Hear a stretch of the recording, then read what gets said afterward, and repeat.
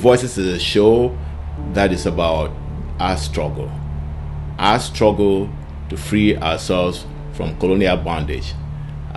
What makes this struggle a worthy struggle and a struggle that will succeed is that humans are the only creatures on earth that have the power, the capability to determine their destiny.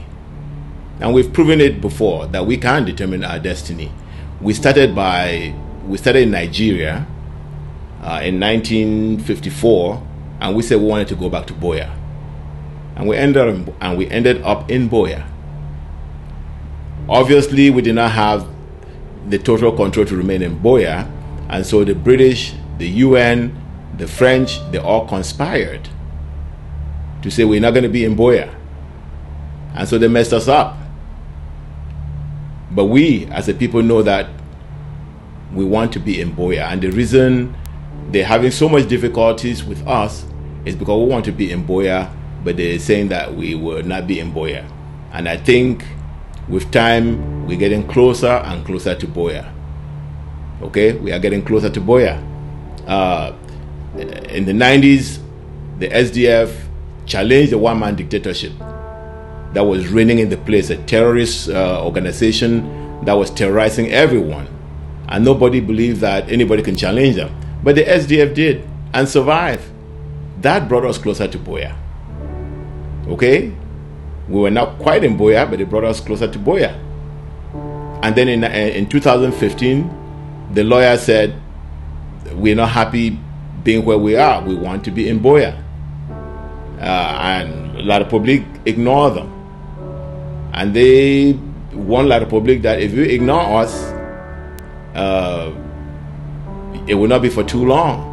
And obviously, if you ask the colonial governors and the military, even ask Paul Buea, they will tell you that things are not the same.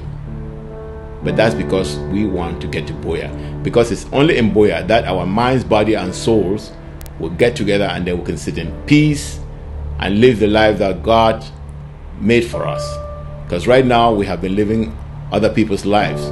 They make laws for us. They want us to follow those laws. They tell us to sit. They tell us to stand.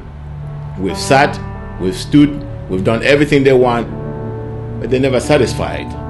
Because they want to they're looking at us as an instrument of their own dreams. God never created us to be an instrument of somebody else's dream. God created us and gave us the power to dream and to realize our dreams. We will never leave our journey halfway. Oh, until we reach Buea, until we reach Buea, we will never end our journey halfway. Oh, until we reach Buea. I mean, that song has a chilling message for La Republique. And our people sing it all over the place with fervor. Won't you say? Yes, yeah. It is not only for La Republique. What it does to La Republique is that it defeats, or I don't know what adjective to use, but let me look at the international community, what it does to the international community. Mm-hmm. Because what it does to the international community is that it shows a sense of resolve and determination. Absolutely. In our people. Absolutely. Because they keep hearing us saying that this journey is not going to end until we get to Buea.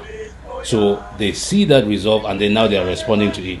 For La Republique, it just make them throw their hands and say, what else can we do? Yes. Because we have killed these people, we have raped these people, we have maimed them, we have imprisoned them, and they keep telling us that this journey is not going to end until they get to Buea. What you just mentioned is what took place in the last 2 years. Mm-hmm. They have destroyed our economy, they've destroyed our politics, they have destroyed our culture, they have burned our villages. They burned over 200 villages, and we continue to sing the same song. So what does that say? That it says that until you kill all of us, and that is not possible because even Adolf Hitler could not do that.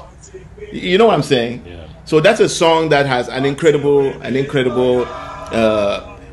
It's one that captures our determination, our aspiration, in a way that I don't think any other song does.